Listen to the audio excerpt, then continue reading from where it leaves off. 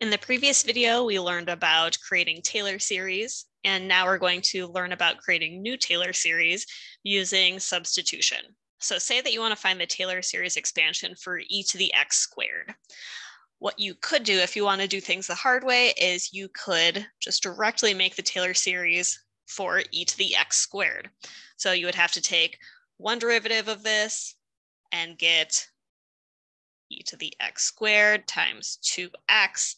And then we would need to take the derivative of that. So you would have to use your product rule. So you'd have 2 e to the x squared plus 2x e to the x squared times another 2x. And then we would need to keep taking derivatives. So it would get more and more complicated. If you want to do things the hard way, no problem, go ahead and do that. But I'll show you an easier way to create this Taylor series expansion. So what we're going to do instead is create the Taylor series expansion for just plain old e to the x.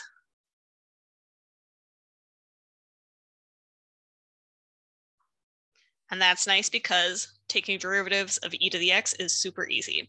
So if we have f of x is e to the x, then f prime of x is e to the x, f double prime of x is e to the x, and so on. So that means that if we evaluate, let's say that we're creating this Taylor series expansion around 0.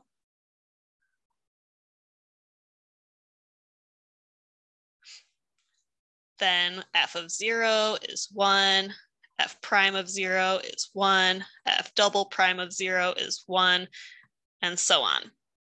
So when we then create our Taylor series expansion for e to the x, we'd have 1 plus x over 1 factorial plus x squared over 2 factorial plus x cubed over 3 factorial plus x to the 4 over 4 factorial, and so on.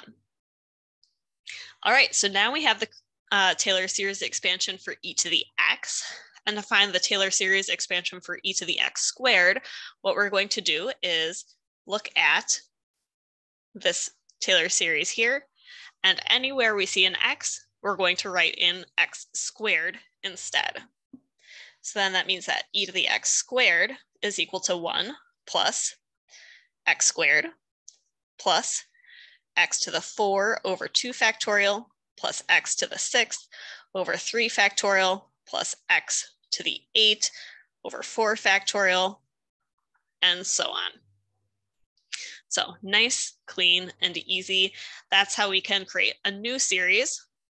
Here we're creating a new series for e to the x squared, and we did that by substituting in x squared for x in our Taylor series for e to the x.